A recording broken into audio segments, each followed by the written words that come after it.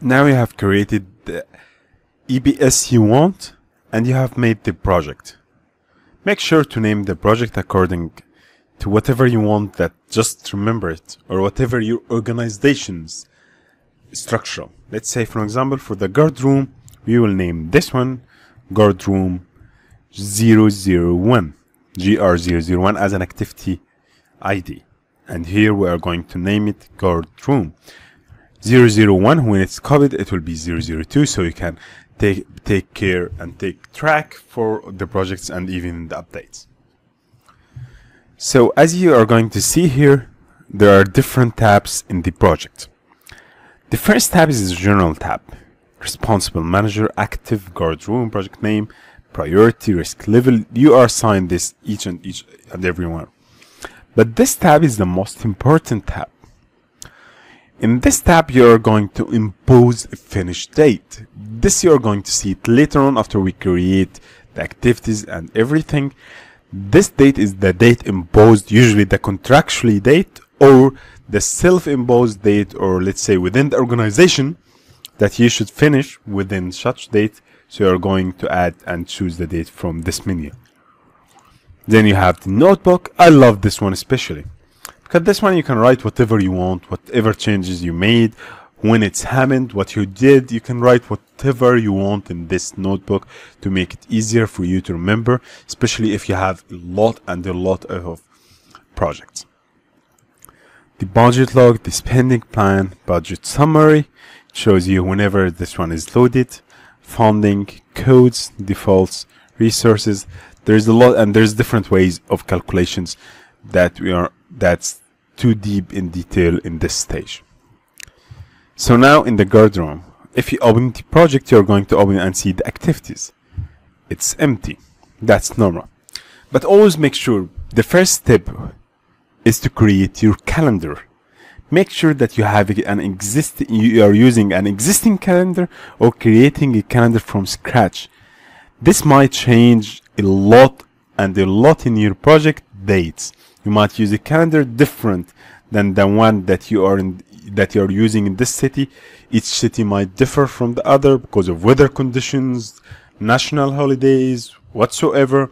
So you should always make sure that you are using the right calendar. So for the case for this lecture and for this course, we are going to create a calendar from scratch. So to create a calendar from scratch and to assign it for such a project, we are going to use the Enterprise tab. The Enterprise tab, you're going to go to Calendars. There's the default calendars and the already old and used calendars, and you can check which used by which programs. If you're using this one, it's used by, show by which programs is using this one. We are going to create one from scratch. So we are going to add new one. We will name it guard room. For the purpose of this course, we are going to make the default. We are going to go to the guard room and we'll make this one the default. So let's see the calendar. Here it's shown that there's 2 vacation days, Sunday and Saturday, each and every week. If you're living in a country or according to the project's country or the project city, it might be only 5 days, it might be only 6 days instead of 5 days. In order to change this in each and every week, I'm not going to pick one by one and make it non-or work day. There's a simple way that you're going to use the work week, where you're going to say, first of all, you're going to make it, let's say, the working hours for bare week is 8 or 10 or whatsoever. 8 and 8. You're going to copy it here and here and here and here. Now you have a 7 working day. As you see, all is working. To make it non-working, you can see the difference between the color of this one and this one. This is a non-working day. So now you are going to make it work. But we need it only to take, let's say, for example, for the recent project, it's in the Gulf region. You're going to make 0 Friday, it's vacation. so it will show in each and every week. Friday is off. But also there's some national holidays. Make sure that you always know the national holidays for the city, not only the country that the project is located in. For example, the national holiday is 23/9 for any reason. There is other vacations for any region. These reasons are, let's say, will be from 11, 12, 14. These are non-work.